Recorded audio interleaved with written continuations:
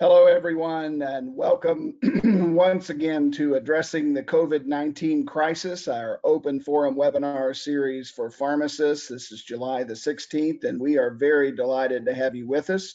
I'm Michael Hogue, the Dean of the School of Pharmacy at Loma Linda University and the President of the American Pharmacists Association, and I'm pleased to be your moderator this week.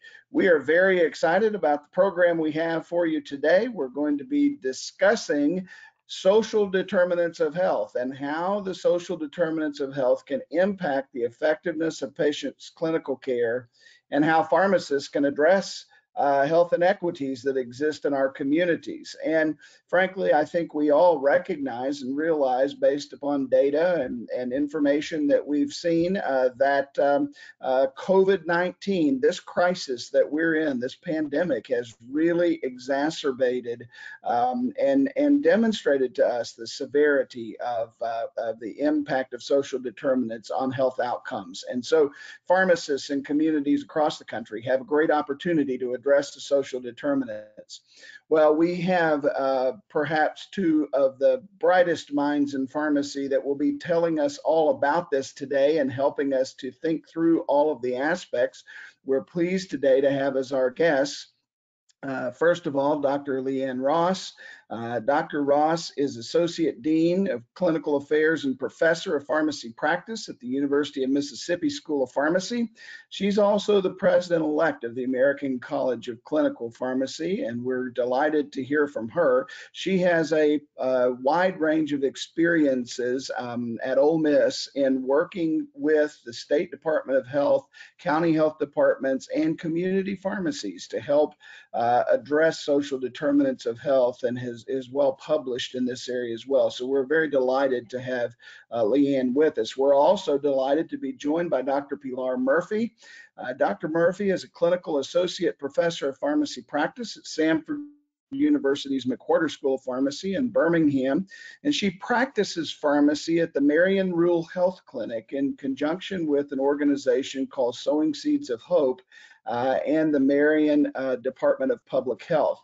She is located in one of Alabama's most rural counties and is providing healthcare services in a county where the stroke rate is among the highest in the nation, and the COVID infection rate is the highest per capita in the state of Alabama. So Dr. Murphy, we're glad to have you with us as well. Now this week, like all weeks, we have some experts from APHA's staff that will also be joining us. Mitch Rothholz, APHA's Chief Strategy Officer, is, as many of you know, an expert in vaccines and works very closely with the policy-making bodies nationwide as it relates to vaccine-related topics. He'll be answering any questions you have today about vaccines. We're also joined by APHA staff members in Government Affairs, Michael Baxter, who's Senior Director of Regulatory Policy for APHA, and Alicia Carey-Micah, who is a Senior Lobbyist for APHA. And as we get to the end of the program today, we need to share some really important information with you about some action that Congress is about to take, and we need your help with that. And so we're really hoping that you'll hang with us to the end of the program, because we need to be able to talk with you about that today.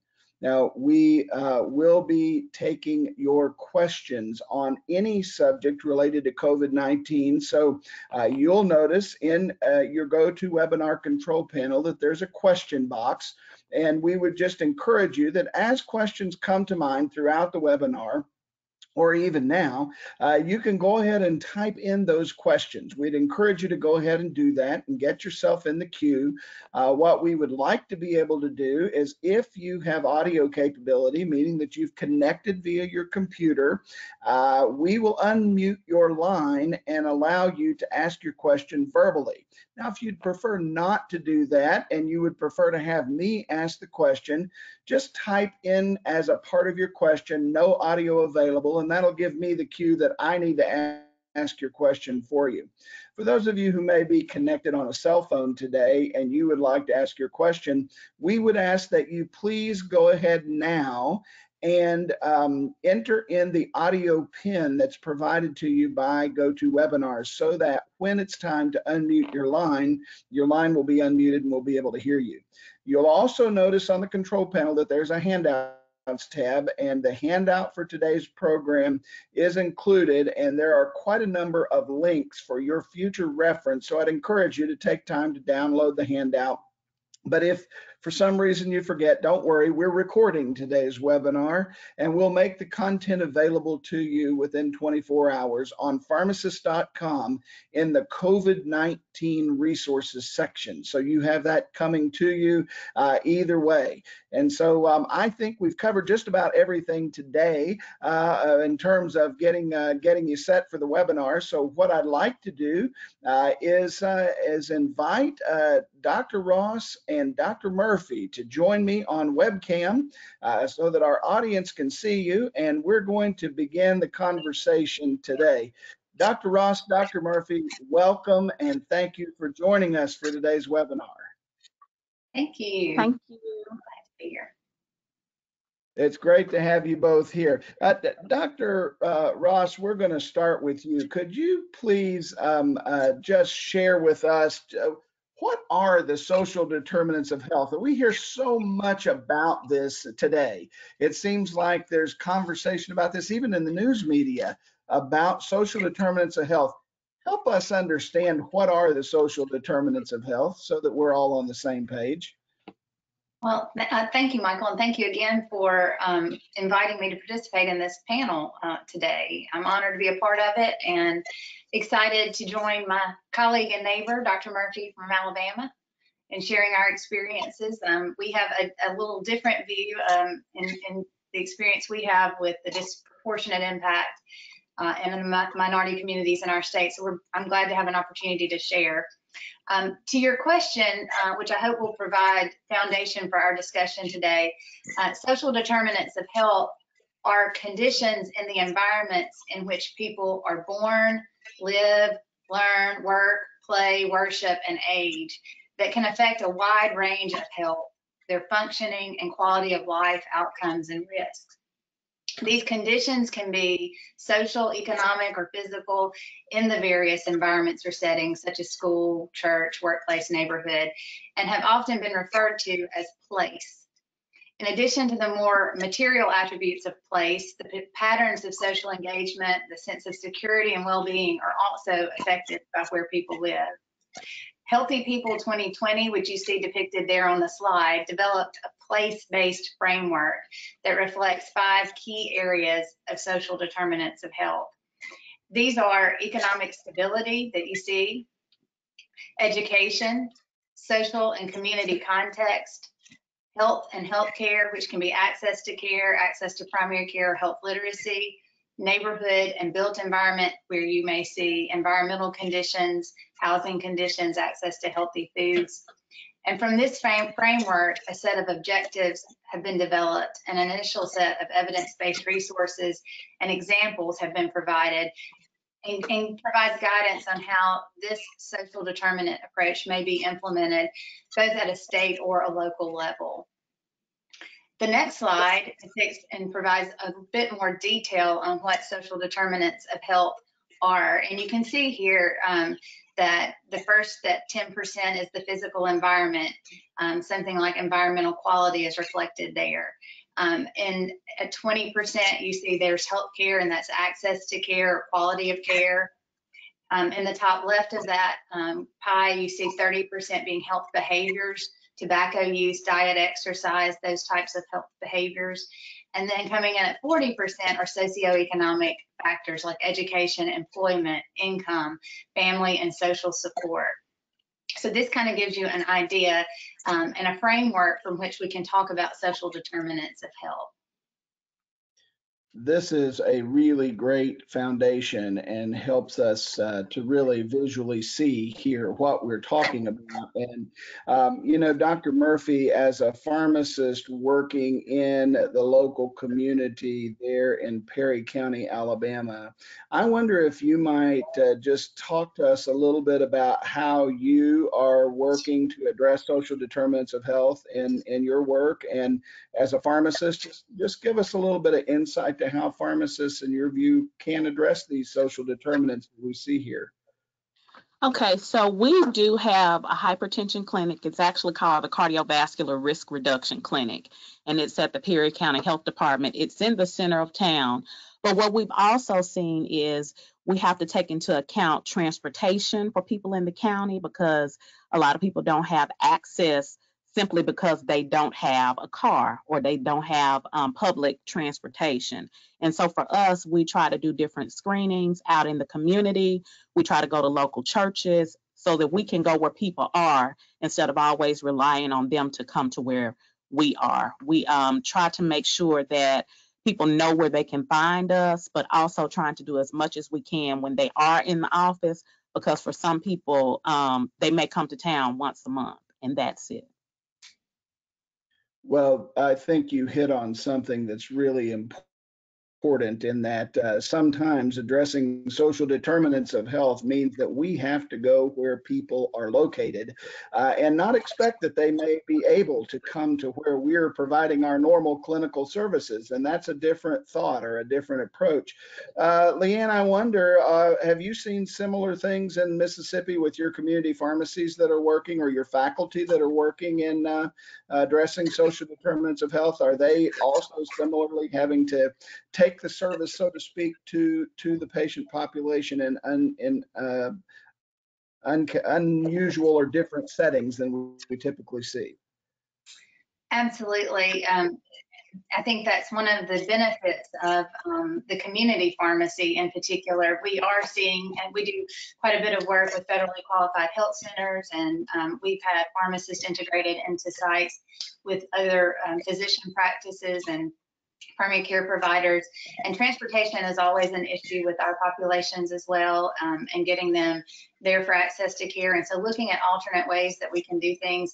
Community pharmacies are more accessible for some of our patients, and so that, I think that can be an advantage, and certainly a way we can work with patients both in the medication management aspect and on social determinants of health.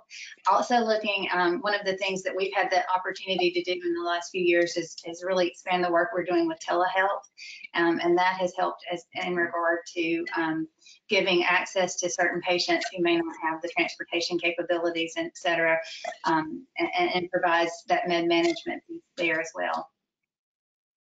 So last week we did our webinar, our weekly update for pharmacists on COVID-19 on telehealth, or 2 weeks ago, I'm sorry, time flies. One of the things we recognized is that the definition of telehealth has really expanded, because I would have assumed that because of social determinants that actually access to the technology related to telehealth would be problematic for some populations. Pilar, could you tell us, is that true? I mean, in the rural areas, do your patient population have access to cell phone technology or video technology that they can engage in telehealth, or how have you addressed that? I would say that our younger patients do. Everybody has a smartphone, and so you can reach them, you can do a face-to-face with them. It's our older population, because even though they may have a cell phone, it's usually still like a little flip phone. They are really not big on technology. And actually, in some areas of the county, even though you may have a cell phone, it does not work out in different areas of the county. So you just cannot get type of cell reception. So it has been helpful for some who have the capability of being able to get on a network. But if you're out in a more rural area of the county, we're still trying to do the best we can. If you have a landline phone, we'll talk to you like that. But the face-to-face has not been as easy for a lot of people in the community. So I think the point here is that when we say telehealth and addressing the social determinants of health, I think Leanne and Pilar, maybe you would agree that that could just be simply a telephone call and engaging in telephone conversation. It doesn't have to be a video conversation. Is that right? Am I getting it right? That is absolutely correct. I mean, I have a patient who's 91. If I can just get her on the phone and just talk to her about, what's going on, I mean, the mental aspect of having to stay at home, how you're doing with your meds, that phone call does a world of good, and it does not have to be face to face.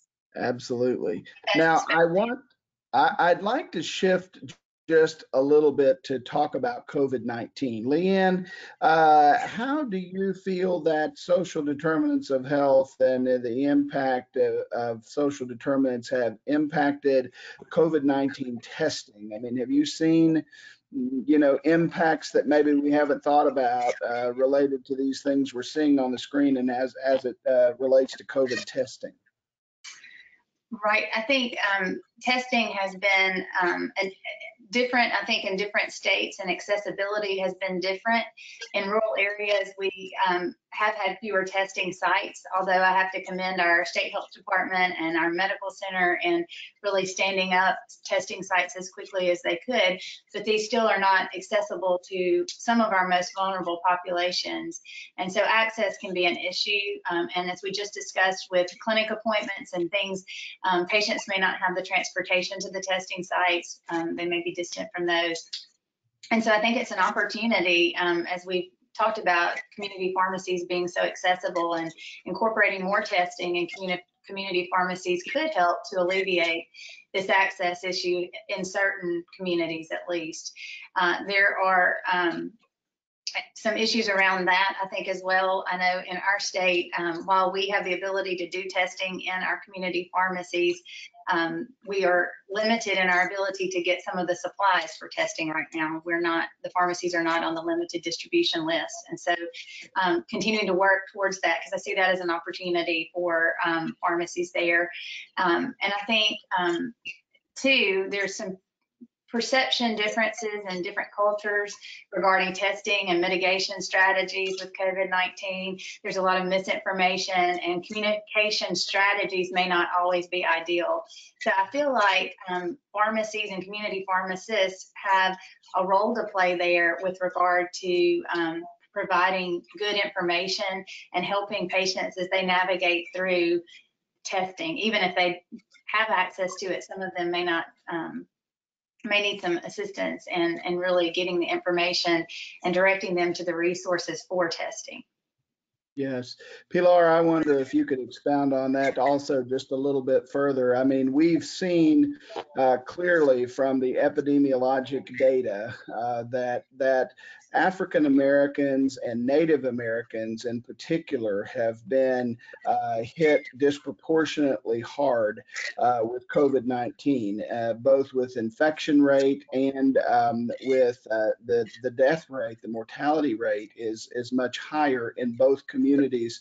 Can you speak a little bit to these issues and why you think this is the case, and give us some of your thoughts on this? Well, I think part of it goes back to just having more chronic disease states in those populations. I mean, when you Perry County, we have in the county, we have 67% of us are African American. And so you already are behind the gun because you have higher rates of hypertension, diabetes, MI, stroke. And so you already have the setup because you have mostly people who are in those vulnerable populations when we think of over the age of 65, and you have those different disease states. But I started thinking also about when you think about the physical environment. One person in the family might test positive, and if you have a nuclear family, if people are not being educated on what it really means to self-isolate when you go home, that doesn't just mean go home and just stay with your family, because you can still go home and infect your family if you are not taking the proper precautions. And so I think part of it has to do with that as well. I was talking to Mrs. Frances Ford, who is the healthcare coordinator for Perry County. And what we're seeing is our rate is going up a lot, but it's going up with the whole family. They'll come in and it's like everybody in the household has tested positive for COVID. And so a lot of it has to do with just not really understanding what it means to self-isolate. If I go home, I really need to stay away from my 4-year-old. I don't need to be around my mom. I need to do as little as possible to be around them, even though I may have to be under the same roof as them. And I think that has a lot to do with it as well, but also the fact that we already have so many chronic conditions. Yeah, so I'm struck by the fact that there's two things. One is that pharmacists are getting more involved nationwide in doing COVID testing when supplies are available to do that, and that's a wonderful thing. But it's more than just the testing; it's the education that has to go with the testing. It sounds like you're saying, Pilar, that's just as important. And then also. Our country shut down for months. And in fact, in some states, including the one I'm in currently, we're pretty shut down here in California right now. And the access to care has declined markedly. But people are still having strokes and people are still having heart attacks. Cancer still exists. And these chronic conditions haven't gone away. And the big question is, who is it that's going to help individuals with those chronic underlying conditions take care of those conditions, even though we have a pandemic? And it seems like in conversations we all had, that's an important role for the pharmacist. What do you think about that, Pilar? I think it's really important to stay in contact with your patients. Being a community pharmacist, most of the time we know our patients. I have patients who come to my clinic at least 2 to 3 times a week. I mean, 2 to 3 times a month. If I haven't heard from them, I've kind of had to get out of the mindset of not wanting patients to have my cell phone number during this time. I texted a patient yesterday just saying, I hadn't heard from you. How are you doing? How's your blood sugar running? And so making sure that people don't forget and are so focused on COVID that they forget they still have hypertension, they still have diabetes. They need to be doing that regular follow-up and really educating patients. For me, it's telling patients, okay, this is what they're doing at your doctor's office to keep you safe. They're not allowing people to just sit in the waiting room. You check in outside, they let you sit in your car because people are frightened. And so making sure that they know they still can be taken care of at the primary care office, at the pharmacy. You can still get what you need. Our local pharmacy actually will deliver your meds. And so making sure that people know what's available and then educating them on making sure that they're staying current with those other disease states. Leanne, I wonder if you have any tips in terms of what pharmacists can do to ensure, right now it's tough times and your pharmacists are putting themselves in harm's way oftentimes by taking care of patients and keeping their pharmacies open. Have you seen some success stories, some things that are working in terms of community pharmacies and others who are still engaging with their chronic disease issues and patients? Right. I think, and Pilar did a great job of describing some of the ways that, and I think those touch points are so important in staying in contact with the patients and answering their questions because they have so many. And when things are shut down, they have very few resources available to answer some of those questions. So I think that's a big piece of it. And a lot of the pharmacies in these alternate scenarios, we're doing home delivery or curbside services or things in addition to this extended personal patient outreach that she described. And so some of that they learn about medical concerns and they're dealing with the medical concerns and helping them get the primary care they need or other things. They're also learning about non-medical issues as well and seeing them address some of those. So certain pharmacies have developed partnerships with I know local farmers markets so that they have fresh produce available for the patients who are coming into their pharmacy during the pandemic. Others have partnered with community health workers, and there's nationwide more of a push towards partnering there to try to work with the community health workers who may be going into the home and that type of thing. And so some of these initiatives have provided some formality to pharmacy's role in addressing social determinants of health in this pandemic even.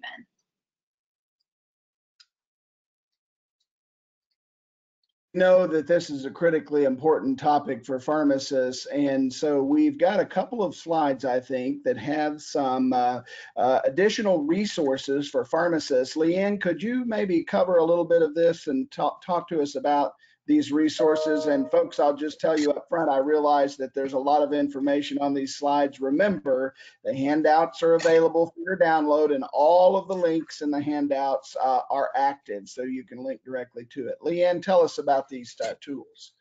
Great, I certainly will. And there is quite a bit of information here. But as you look at this slide, one of the things that we would encourage community pharmacists to do is really to look at ways that they can incorporate assessing social determinants of health. You're probably very familiar with a lot of the social determinants of health of the patients who come into your pharmacy, but putting into place a more formal way of looking at that and collecting that data can help you as you are then implementing and tailoring your services to those patients, and even sharing some of that data hopefully in the future. But this on the right side of the screen that you see there is a checklist for adopting social determinants of health assessments, and it really walks you through what is needed to implement that more formally, talking about who will capture the data at your site and how will that data be used. And so just thinking through some of those things and maybe a workflow as to how you could get more information that could be helpful in that regard. And there are some screening tools out there that really are specific to social determinants of health, and that you see many of those listed here. And at the top and the left are some common screening tools that you see: the protocol for assessing patients' assets, risk, and experiences there. The second one is through CMS, and it's the CMMI Accountable Health Communities of Health screening tool. The third one is with the AAFP, and fourth is Health Leads. But I would encourage you to look through those, and while they may not be exactly what you would want, you could tailor those to your specific needs, but it would provide a way that you could collect some of that data and really looking at who on your team could be collecting that, at what point, how you might document that, etc. But keeping in mind too that some of these are asking questions outside of what we're normally used to, which is, around medication use or health literacy. We've done quite a bit of work looking at that and used tools like that in pharmacies before. But these are asking some really tough questions about living environments and things like that. And so just making sure if you go to implement these that you have the appropriate referral sources is an important aspect of it as well. And making community partnerships is a big part of this, and really identifying who those community individuals or organizations are who have shared goals around these social determinants of health, and establishing formal referral relationships there are very important as well. But you're in a great position to do that. Yeah, that's absolutely right. Pharmacists are such valuable resources in local communities, and it's now more than ever been evident to our congressmen, our executive branches at the state and national levels that pharmacists truly are, to use a pun, an indispensable resource in the local community. On the next slide, we do have several other additional resources available for pharmacists, including reference to that Healthy People 2020 wheel that was shown at the beginning of the webinar, and some other additional resources that you can use with your patients and for your own educational background. So we really would encourage you to use those. Leanne or Pilar, do either of you have any comments about these resources that you'd like to make? I will say the one that was by the American Family Physicians, I did pull that one up. And like Leanne said, it asked some tough questions. Like one of the questions is like, do you live in an environment where you feel unsafe? And so if you are having to ask a patient those types of questions, I think it's really good for us to understand we have to first form relationships with patients before they may feel comfortable answering some of those questions, but also being able to kind of pick up on those social cues that let you know what's going on. Working out in the community, I know people who are unemployed and may be struggling with getting enough to eat. And so sometimes if we're having a food giveaway or something in town, we try to make sure that we call them and just tell them this is going on so they don't feel like they're being singled out, but that the resource is available. We have one of our listeners on today's program who has a tool that she likes to use, and I wonder if we could unmute the line of Kaylin Bowman. Kaylin Bowman, would you please share with the audience your comment about the AAFP tool and your experiences with it? I think we're unmuting your line. Kaylin? Yes, can you hear me? Yes, we Hello? can hear you. Share with us your experience about the AAFP tool. Yes, so I was doing a presentation with students and in researching it and with as a co-chair with the Care for Underserved Patients, I found this AAFP Neighborhood Navigator, which you can look up by zip code what the resources are. So if you do the tools, if you do the SDOH tools, how do you find the resources once you figure out there's an issue? And so when you put the zip code in of your patient, you can then direct them to what is in your local area within the distance of where they live. And I think it's an amazing tool. I've used it, especially for transportation, food, where the food banks are, even legal issues or healthcare. It's a great tool. I love it. That is fantastic. Thanks for sharing that. And for our listeners, that website is navigator.aafp.org. And we'll have the staff put that into the chat box so that you have access to that resource as well. It's navigator.aafp.org. Well, that's wonderful. Well, I also want to share with all of our listeners that we do have some continuing education opportunities available at pharmacists.com. On related topics. There is a CE on unconscious bias that is available to you, as well as two CE programs directly related to the social determinants of health. And these are available at pharmacists.com. So I would encourage you, if you'd like to get continuing education and seek more information about it, let's do that through these resources. Now, I want to take just a moment and do an audience poll and get your opinions and get your insights on something. I'd like to find out on our audience poll, are you personally addressing social determinants of health in your pharmacy practice? In other words, have you made this a matter of some intentional work in your pharmacy practice? Please just click on your screen. Yes, you are, or no, you're not, or not applicable, which means that you may not be directly caring for patients, and that would be understandable for some of you. So give us your response. We'd like to hear who's actively engaged in this work now. And good, we're getting good response. Thanks everybody for being quick on the buttons today. All right, we've got a great response rate. Let's go ahead and close the poll and look at our responses. And so that's wonderful. 34% of you are already engaged in personally addressing social determinants in your pharmacy practice. 19% of you haven't gotten there yet, and about almost half of you are in positions where you're not directly involved in patient care. So thank you for responding to that poll. Now I want to remind everybody, we're going to open up the lines for lots of questions from our audience. We'll have some additional folks joining us from APhA staff at different times to answer some of these questions and to take your comments. We're going to jump off subject just real quickly. We're going to ask Dr. Savatala, Murti Savatala, to ask a question he has about coronavirus and animals. Dr. Savatala, we're unmuting your line and you can ask your question.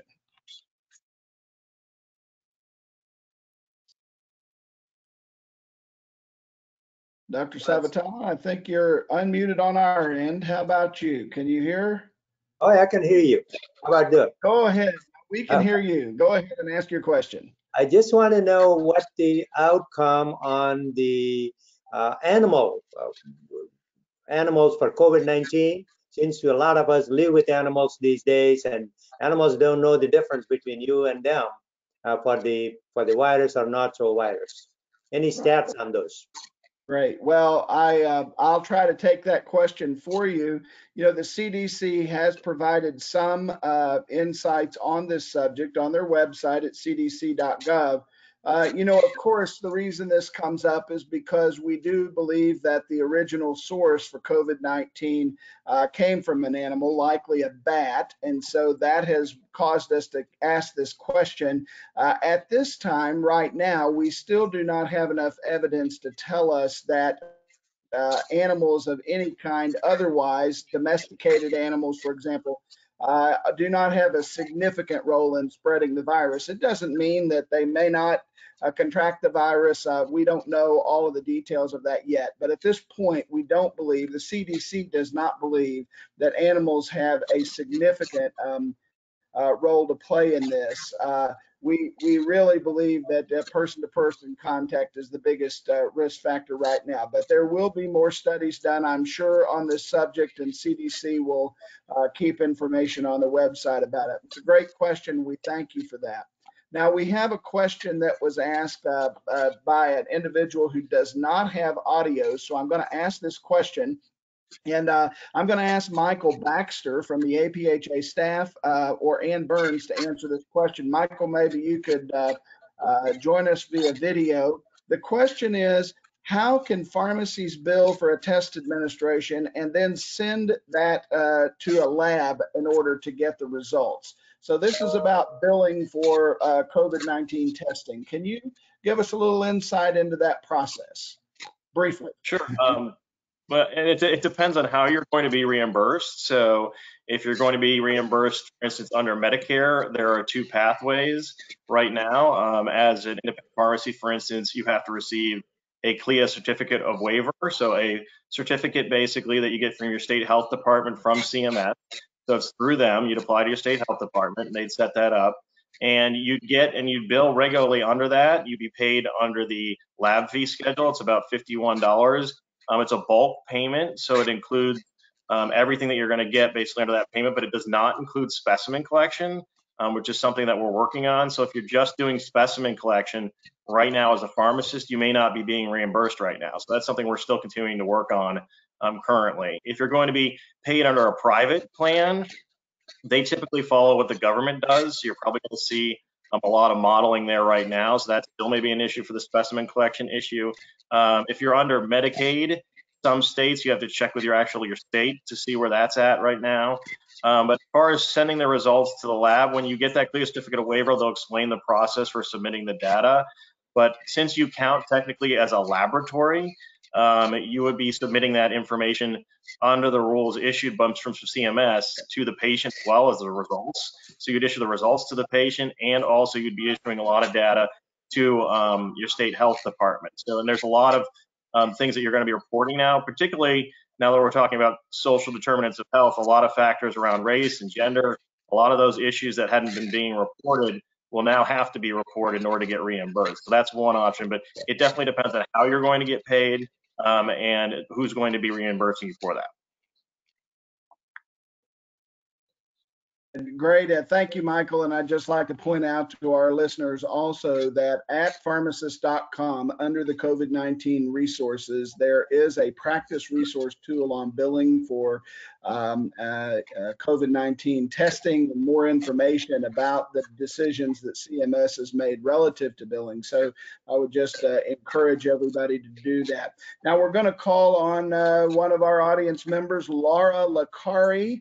Laura Licari, she has some experience to share with our audience. Dr. Licari, would you please join us and share your experiences?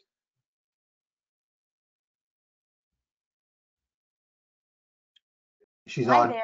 Thanks so much for calling on me. I just wanted to say thank you to the presenters so much for your comments on social determinants of health. This has been really important at Roosevelt University here in the Chicagoland area. We have an interprofessional experience where we collaborate with a local medical university. And so our pharmacy students actually are with nurses, MDs, PTs, OTs, PAs, and we have out of 6 workshops that they work on collaboratively. Social determinants of health is one of them, and they follow a patient in the community longitudinally to help them specifically address solutions to their social determinant determinants of health challenges. So President Hoag, thank you for this time. And I just wanted to say to everyone, thank you so much for everything that you're doing. These weekly webinars have been just delightful and much appreciated. Well, thank you for that. We're glad you enjoy it and that you find it helpful. One of our audience members had a comment and a question and doesn't have audio, so I'll follow up. Pilar, the commenter, said that he loves that you follow up with the patients you haven't heard from in a while. That is a great proactive approach. What other flags should pharmacists look out for, watch out for, that might help them identify that a patient's having issues that might impact their health or management of disease? I mean, we've been so focused on pandemic. Are there other cues that you know of? And Pilar, I'll let you answer first, and Leanne, you can also respond to that. I think one of the major ones is if you are working in a community pharmacy, you usually know when your people are coming in, especially in a small town where I live. Everybody knows each other. They know you when you walk through the door. And so if you haven't seen someone in a while, if you are having, for us, different churches are having service. Some of them are calling in. Some of them are having service outside. If you haven't seen that person around in the community, it's really important that we kind of stay in touch with them. And so I think calling patients, letting them know that you really are concerned is one of the biggest things that we can do. I'm also really think about social determinants. That goes into mental health as well. And so just making sure if you haven't seen them, if you haven't heard from them, don't just assume that they don't need help. You should assume that they do and reach out. Wow, that is profound. When you don't hear from people, don't assume that everything's okay. Assume that everything's not okay, and you need to check on people. What a profound statement. That's great. Leanne, do you have anything you'd like to add to this? I think she probably hit the nail on the head there. I think we do have some systems in place that could help us identify maybe in some of the larger pharmacies or populations where we have adherence tracking and things like that that could help. I do think, though, this is the importance of that telehealth piece or that extended contact piece where we're, or expanded contact, where we're really making an effort to keep in touch and to have a system in place by which we're keeping in touch and checking in with that patient. And then we pick up if they're not coming in, if we're checking on their meds and things that are going on. And that's where that telehealth piece comes in again. So Yeah. You know, it strikes me there's a question that I have in my mind, Pilar, that I wonder if you could address. Even though it's July, pharmacists are starting to think about flu season already, and contemplating the fact that individuals may be reluctant to come into public or to get out and get to pharmacies or the doctor's office to get a flu shot. I guess I personally have a little bit of concern. I have a little bit of worry that people might be hesitant to come and get a flu shot because they don't want to catch COVID. So they don't want to get out in public and catch COVID. Have you thought through at all any ideas about how you're going to make flu vaccine easily accessible to your patients this year? Are you doing any special promotional activities for flu vaccine? Any thoughts about that? We haven't started promotional yet, but I'm thinking one of the biggest things we can do is to make sure we educate people that you do still need to get your seasonal flu shot. COVID and the flu are two different things, and really talk to patients about the fact that you still cannot get the flu from the flu vaccine. And I was also thinking about, you know, we've had some drive-through clinics for getting tested for COVID. You can actually do that with a flu clinic as well. When I was working in the community pharmacy, we had a different little door that we could actually go ahead and give that vaccination right while they were there to pick up those medications without them feeling like they were in a big crowd. Traditionally, you know, how we've done like big flu clinics at the health department. I think we're going to end up having to do away with some of those and maybe schedule those appointments, but definitely just following up with people and letting them know the safety measures that we have in place. But I really could see us doing some drive-through flu clinics so people don't even have to get out of their car. And you brought up something really important there, Pilar, as we're trying to maintain social distancing. Sometimes, having people standing in long lines to get flu vaccine does not necessarily promote social distancing. So we Right. really do encourage pharmacies to think carefully through how you're going to provide access to flu vaccine and promote it so that people will actually get the vaccine. Leanne, have your pharmacies that you're working with given any thought to this? Yes, and one thing I would just add there, in addition to some of the ideas that were already promoted there, because I completely agree with those, the CDC has a grassroots health marketing campaign in a normal year to eliminate flu vaccination coverage disparities. It's the National Influenza Vaccination Disparities Partnership. And so there's materials that are geared toward promoting flu vaccine, et cetera. And I anticipate that that program will likely have some marketing materials this year that would be very helpful, especially in this pandemic environment, for us to use in trying to get the word out there. So that's one piece of it is how do we promote it and get that educational piece out there. And then the second piece is more to what Pilar discussed about how do we then administer the actual vaccine. And the CDC, as you know, with the guidelines for, they provide the guidelines for practice, pharmacy practice, and for vaccine administration, et cetera. So I anticipate that there'll be additional guidance coming from those and from some of our other organizations like APhA, who have toolkits for such things. So. Yeah, that's exactly right.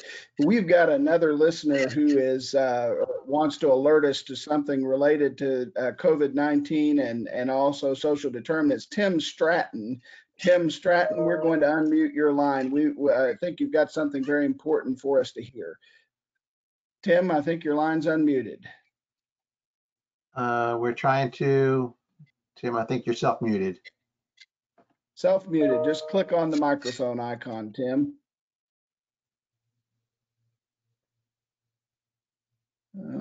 Okay.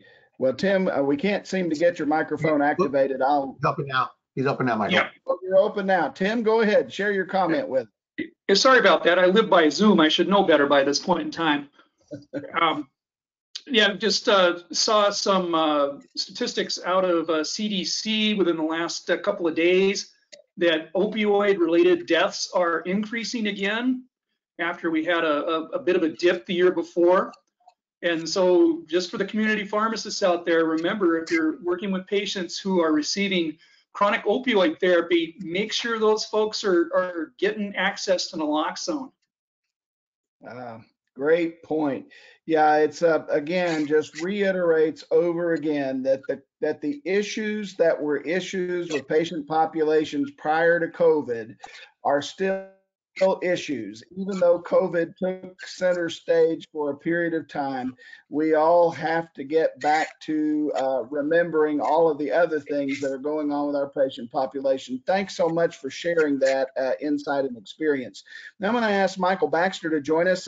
Kaylin Bowman has a second question that I think is something we want to address.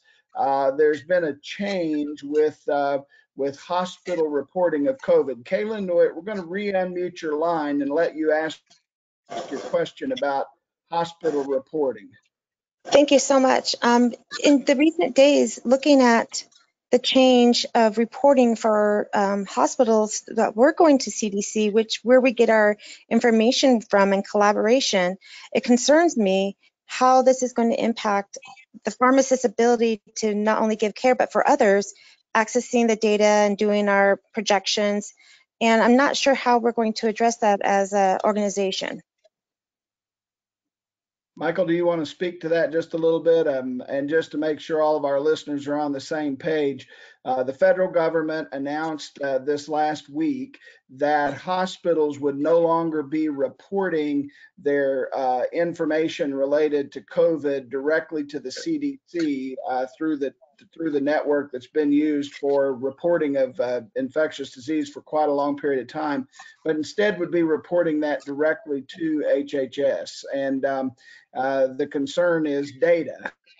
That researchers, academic researchers and others have free access to the CDC databases to be able to perform analytics and data analysis, but don't have that same access to HHS. So Michael, has APHA been engaged in this at all in conversation, and what are your thoughts on it? Well, I mean, yes, we have been engaged in conversation and we have been monitoring the issue. As you stated, so now all the data is going to go to HHS. You know, the idea and the explanation from the administration has been it's to speed up the time that the data gets to the coronavirus task force for them to make decisions from the top down, which is understandable. I think the concern is the politicization of data. So they want to make sure that the data is accurate, that it's all out there, that we're not getting select portions of that data. So I think that that's the concern right now. So we really need your help on this issue. So we really need to hear, you know, if you start seeing a lack of data, if you start losing access to data, the CDC is going to be able to access this data. So it's not going to be portioned off from the CDC. They will have access to this data, but they're also headed by political appointees from every administration. So there's a question there about whether or not they'll be controlling that data differently. So if you see gaps, you know, let us know. And we're going to we'll vocalize and we'll follow up with the departments. We are in communication with them right now. A number of organizations have come out with statements issuing their concern about this. And that's something to watch as well too. I think we're all concerned, you know, but we need to know specifically if there's problems going on and where the gaps are. If there are, you have no fear, APHA will address it very promptly. But right now, as they're explaining it, it's to speed up the process to getting it to the coronavirus task force to make decisions, you know, but again, we have those same concerns about access. Yeah, thank you for that. Well, I think I'll summarize here just to say that pharmacists have a critically important role to play with social determinants. I think Leanne, Pilar, you've shared that with us very decisively. I think we all have gained greater insight because of the information you've shared. One of our listeners today, Randy McDonough, has reminded us also that local county social services and public health departments are a great resource for community pharmacists. Randy has community pharmacy in Iowa City and certainly has that. So those connections, and I think that's good advice for us. Leanne, Pilar, thank you so much for joining us. I'm going to move on now and cover some closing remarks and additional thoughts. One thing I want to point out is that there are a number of 15 on 19 educational resources available. These resources are 15-minute continuing education modules. They're quick listens and they're very informative. In fact, I've completed, I think, almost all of them now. And thanks for that. I needed my CE for the year, and that was a good way to get it in little bites. But great information. And recently released was a telehealth module, so I hope you'll find that useful.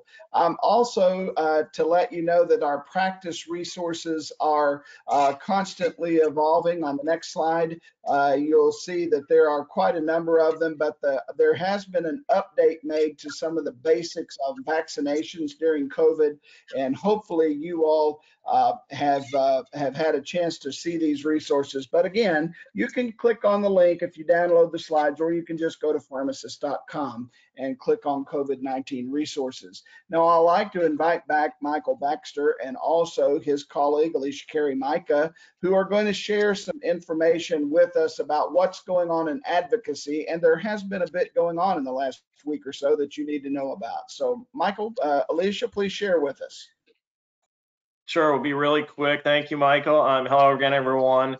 You know, starting off some very exciting news. U.S. Supreme Court actually has announced that it will hear arguments on October the 6th on our big case, originally scheduled for April but delayed due to the coronavirus, to uphold the right of the states to regulate pharmaceutical benefit managers, or PBMs. PBMs are arguing that an Arkansas law mandating that the PBMs cannot reimburse pharmacies at less than the drug cost is preempted by federal law. APhA and pharmacy associations from almost every state disagree and support the state regulation of PBMs and have signed on to a legal brief supporting Arkansas. As you likely know, PBM's below-cost reimbursements have really left marks on the pharmacy industry, particularly on independent rural pharmacies. In the last 15 years, 16% of independently owned rural pharmacies have closed. 630 rural communities went from having one or more to having none. So unregulated PBM business practices are out to really limit access to pharmacist care and thus the medication to the American public. So we'll keep everybody posted on future updates and the arguments and the outcomes of this important case, but it's really exciting and important because it could really decide the ability of all of the states to regulate, unreasonable PBM practices. And can we move on to the next slide? Okay, thank you. And to follow up on this before, Michael mentioned this as well. I believe Tim, who was on before, referenced this. It is important to remember, there are a number of other issues that APhA continues to work on that are also impacted by the public health emergency. One of those being the ongoing opioid crisis. And as you can see from the slide, and I think Tim referenced these numbers before too, really alarming what's happening for public health officials. We're already concerned about the impact of the pandemic is having on individuals with depression, isolation, poverty, or lack of access to care. You can see, the opioid crisis is really getting worse during the coronavirus pandemic, particularly for minority patients and those in medically underserved areas. The national data showed that, the overall dose deaths have spiked 11% between January and April. According to the CDC data through November of 2019, the deaths rose 3% nationally. And as Tim mentioned this too, it's a reversal of the historic drop happened in 2018. And we're really going to get a better picture this week from the CDC. But the early data out today actually shows that there's about 71,000 deaths. That's versus the 67,000 that happened in 2018. So it's ticking back up to where it was in 2017. So we're clearly going in the wrong direction here. But the coronavirus really, it's put a hold on a lot of research, billions of dollars of research for opioid treatment as part of a broader freeze on the non-COVID work at the National Institutes of Health. Studies on disparities in behavioral health and efforts to deliver medication-assisted therapies for inmates struggling with opioids were also paused. So it's really vital that HHS renewed the opioid emergency declaration for the 11th time, particularly with this administration, because they actually let it lapse by a few days the last time. And it really gives the federal government's flexibility to move around the funds necessary to address the opioid crisis. We do expect, and I think Lisa mentioned this during our last webinar, similar extension coming out soon for the COVID-19 response. So we'll keep a watch out for that. And just to mention too, there's some new flexibility that CMS has granted in the recent rules that have come out for pharmacist medication management to be offered under Part B. That's the medical services side of Medicare, and that's when the pharmacists partner up with physicians. And they said that the opportunity would actually increase access to medication management of individuals with substance and opioid use disorder, and we agree. So we think there's going to be a number of opportunities, hopefully moving forward, to utilize pharmacists on patient care teams, particularly because now the supervision requirement there from the physicians is virtual now, so you can actually do that during the public health emergency using audio or visual devices. So it frees up the pharmacists to do a lot more of these services. I think we've mentioned telehealth earlier as well. And now I'm going to turn it over to Alicia Carey Mike. I think she's on the phone, our senior lobbyist, who will give an urgent note about our grassroots advocacy to advance provider status. Thank you, Mike. I appreciate it. As we reported a few weeks ago, we've been in constant communication with Congress over the past few months since the pandemic was declared about the important role that pharmacists play in testing for COVID. Congressional action is required in order for pharmacists to be recognized as providers in Medicare and thus be paid for the services. So related to testing. So we need your help to make this a reality. Congress returns to DC next week to hammer out details on the next COVID response legislative package. And we expect that this could be the last package that they work on for a while. So on the next slide, I just realized we were this slide here. There's a link, and it is also in the handout. So all you'll have to do is click on the link. We've tried to make it as easy as possible for you to reach out and contact your member of Congress and your 2 U.S. senators We're asking you to do this today because they're making these packages right now. So please reach out. It just asks them to include pharmacists in that Medicare Part B as providers, so you guys can start billing for the services that are related to testing. And if you have any questions, please feel free to reach out to Mike, I, or anyone on the APhA staff. Thank you. And with that, I'll over to Michael Hogue to finish things up. Well, thanks so much, Alicia Carey. I appreciate that. And pharmacists, let me just urge you that we need you to act on this congressional piece. Even if you've already sent one letter to your congressman, send them another one, remind them it is time. We must act now. Activate your networks, your students, everyone, and get them to complete those that very simple process that Alicia Carey covered. I also want to remind you that the Engage platform is available for you to be able to share information with your colleagues. And next week, we will join you again for another weekly webinar update for pharmacists. Topics will be evolving this week as we have breaking news and new things happening throughout the week. I think many of you have realized that these weekly webinars really are helpful for us to be able to get information back and forth and share with each other about what's going on in practice today. So we hope you'll join us next week at the same time and same place. And in the meantime, we thank you for all that you do for your communities, all that you do for the profession, and we encourage you to be a member of APhA if you're not already at pharmacists.com. Thank you for all that you do. Have a great day, and God bless.